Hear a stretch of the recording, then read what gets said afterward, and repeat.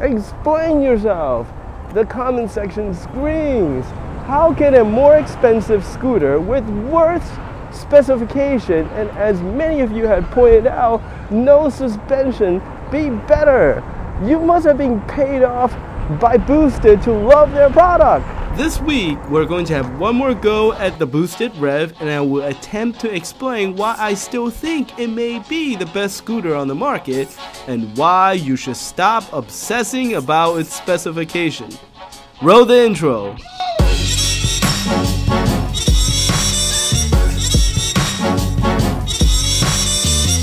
As always, if you enjoyed the video, I would love it if you subscribe and like the video. Now, I always enjoy spending long holiday weekends in the city since aside from the more touristy area, everywhere else tend to empty out. Look at all these empty spots, and right in the middle of East Village. If you're from the area, then you know how rare of a commodity this is. By the way, every fiber of my being as a New Yorker demands that I take these spots somehow. Of course, I didn't spend the weekend just staring slack-jawed at an empty spot.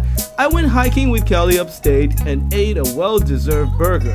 Shush, I said well-deserved. I went rollerblading with my friends. Boy, it's been years. And even saw a show at the Armory on Park Avenue, and Kelly is still puzzled by the fact that there are no chairs at American shows.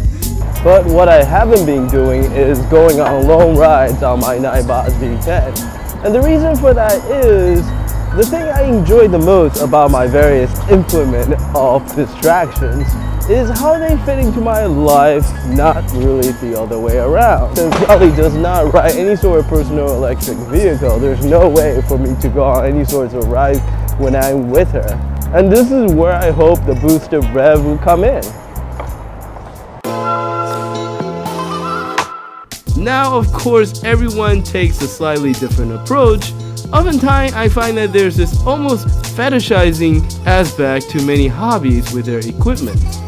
For instance, let me tell you all about my Lindo kayak paddle, handmade in Scotland, carbon fiber throughout, beautifully contoured, coupled with an innovative, expendable quick release system that allows the paddle to be disassembled into 4 easy to pack pieces while still remaining stiff and unyielding fully assembled. But where I have visited on my folding kayak, I have to explain that another time.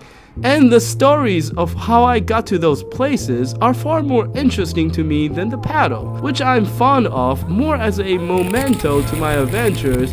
I guess what I'm saying is that I like to ride a scooter, not repairing them. The other problem is, almost none of the qualities I use to describe the paddle can be easily communicated through the web. And since we no longer have the option to physically compare products, thanks to the death of retail stores, specification oftentimes takes center stage, especially when it comes to technology, since they are far more easily compared than abstract concepts like design or quality. Faster, larger, stronger equal better products, right? So I didn't quite feel like I had enough time with the Boosted Rev 2 weeks ago. And now that I'm actually thinking about getting one, and yes, I have to pay full price just like everyone else, I figure it'd be nice if I can get a little bit more time with it. And conveniently enough, Boosted is hosting another demo session here in New York City, this time at Central Park. So with the weather being beautiful, perfect for riding, and once again, we're skipping spring and going straight to summer, I figure it's worthwhile for me to stop by and say hi to the Boosted team.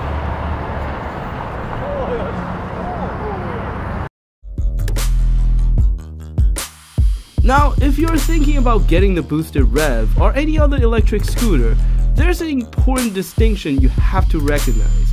Unlike, let's say, a traditional bicycle, similar to your iPhone, there is a limitation to their lifespan as defined by the charge cycles available for the built-in lithium-ion batteries.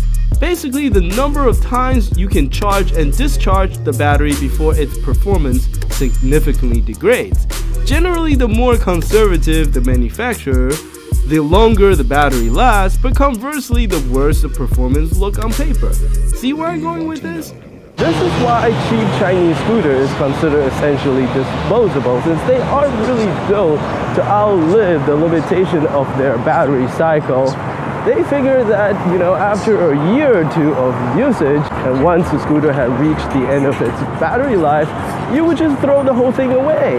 Now, if that sounds short or perhaps even a little bit wasteful, consider the fact that the average lifespan of a bird scooter, according to a study conducted by QUARTZ, and I'm going to include a link below, is all of 28 days.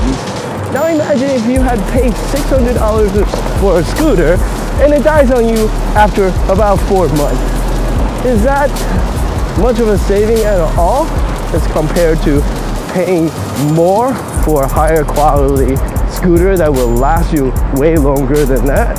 By the way, I'm going to plug the electric unicycle like the Nightbot Z10 I'm riding by saying that they generally last longer and have less problems, mostly due to their inherent mechanical simplicity and larger battery packs, but harder to learn. I know. Now, prior boosted products were built with easily replaceable batteries and components, partly because there's a warranty, so it is in the company's best interest for their product to be easily repairable. I don't have the tools to take it apart, but right here, there's like this little thing, this comes up, there's a screw there, there's another one over here.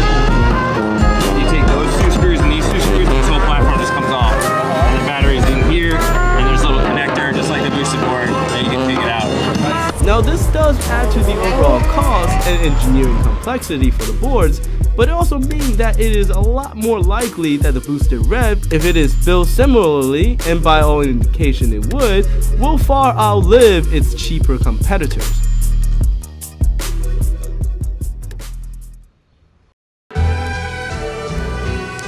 This is the Xiaomi Mi Scooter, the recipient of the 2017 Red Dot Award for design, so it is certifiably beautiful, right?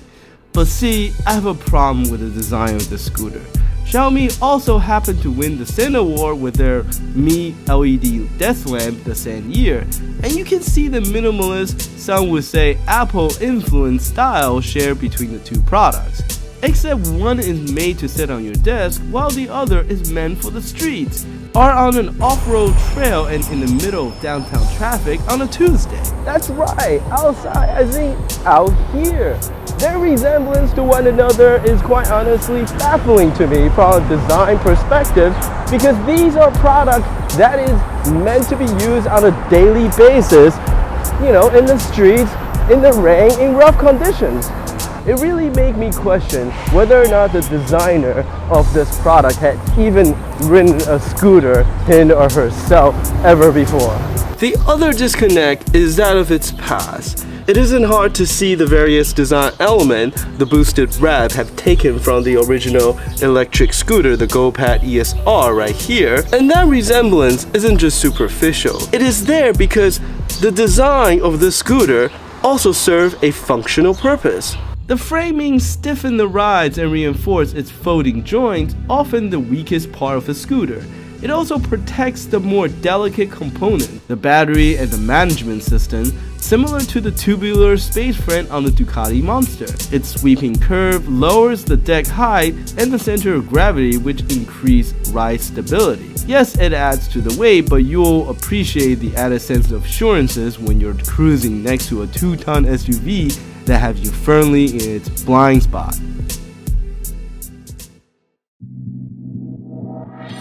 When you're buying an iPhone, you aren't just getting a thing. You're buying into an ecosystem. From the curated app store to the Genius Bar staffed by mustache-wielding hipsters. This is partly how Apple justified their premium price, but it is also crucial, I think, for new technology product like an electric scooter.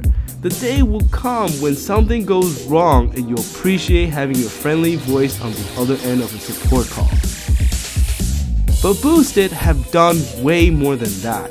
Aside from the product demo, here in New York City, we also have a Boosted ambassador. Tom. Yeah, ambassador. You're the Boosted ambassador?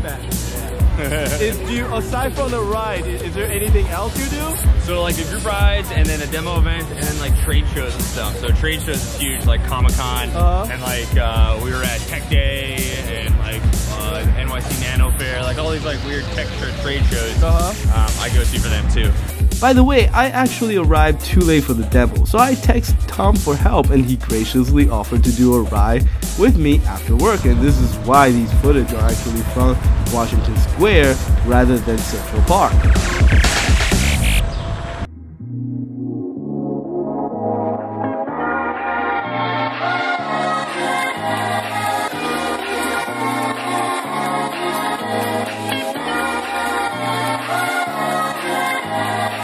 These things matter, and even though I don't own a Boosted product, I can see the goodwill they have built over the years in the New York City e-skate group.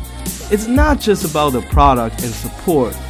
Boosted understand that for their market to grow, they need to help build a community of riders who not only help support their product, but also more importantly, build a lifestyle around their love of personal electric vehicles. This was how Jack Burton turned snowboarding from a toy for kids to a multi-billion-dollar Olympic sport, and how GoPro cemented its position as a de facto action cam and fostered a generation of extreme sports enthusiasts. Before you tell me why so-and-so scooter is better, let me ask you, what have Xiaomi, Dualtron, or filling your favorite scooter company here done for the e-skate community, other than selling you a scooter?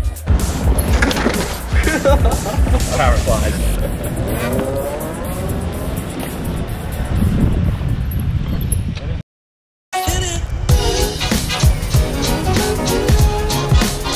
Thank you for sticking it to the end, and I double pinky swear that next week we'll return to our regularly scheduled electric unicycle related videos.